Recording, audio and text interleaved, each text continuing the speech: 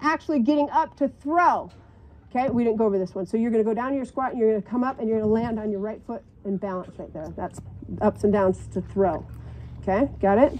Ready? Up, balance on that foot, hold it there, and down. So when we go to throw, we're going to come up and land on our right foot and step with our left foot to make that throw. You're training that one right now by doing the ups and downs to throw. Okay, ready, go. Up, boom, hold on that balance. Yep, good, and down.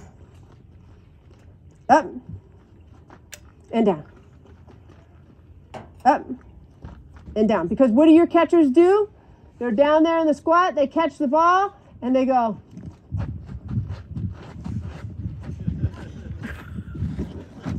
And throw it to second. Right? So we're trying to get them to take one step and throw, one step and throw. Okay, one more time. Ready? Up. Good. And down. Any questions on those couple of drills so far?